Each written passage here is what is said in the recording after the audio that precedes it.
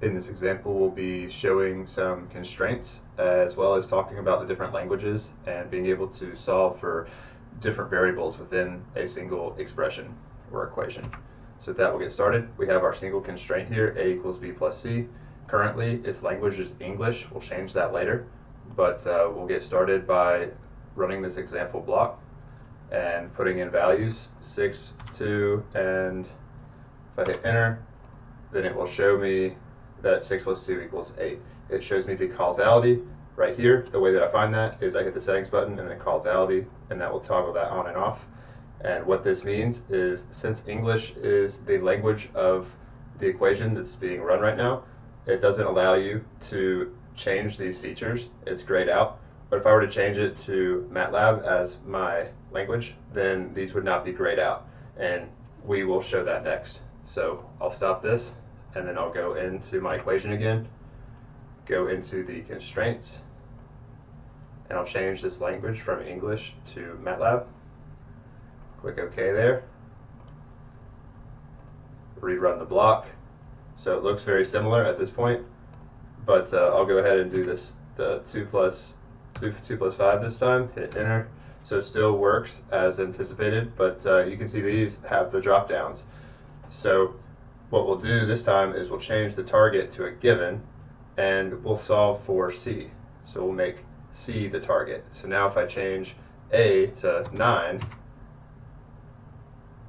it changes C to 7 so that it will solve the equation. And I can change either of these values and it will solve the equation. It does take a little bit of time to do that sometimes. Then I can change this to the target, B to the target, and make C a given. And I'll just change 5 to a 6. And you can see that it changed from 4 to 3, so 6 plus 3 equals 9. So this works as intended. To connect to Matlab, you would go down to Tools and then Integrations, and that's how I've connected to Matlab. Moving on to our second example, what we've got is the canon as our block, and then we've got one of the kinematic equations that you're seeing here. So this is kind of like throwing a ball directly up in the air and it's coming back down. And we will go ahead and run this as well.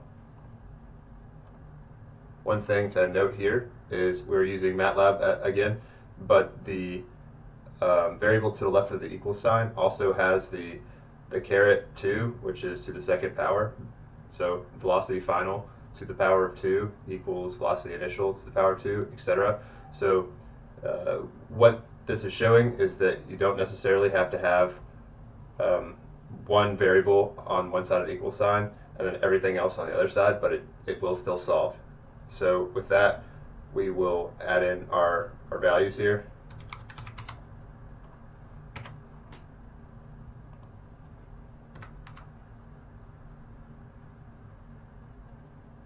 Oops, I meant final height is 8. And initial velocity, let's make that 120. And when I do that, it will ask me which value I'd like. And so if you think about the equation, when you throw a ball from an initial height of 0 to a final height of 8, you have 2 times in which that will happen.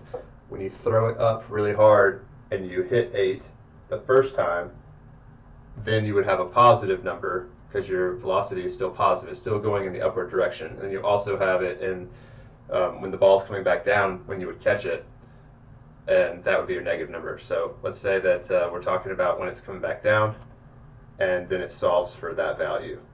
So it is kind of cool that it works, and it's kind of it will give you options and give you the root selection. So cool feature. And then it will show you all the values on the table if you're running Cameo 2021X. One more thing to note, I just went through all the different languages that you see here, and the only one that allows you to change causality is Matlab when you run it. The others that I haven't analyzed is the ones in the integrations. So these other three might allow the causality as well. Hope that helps.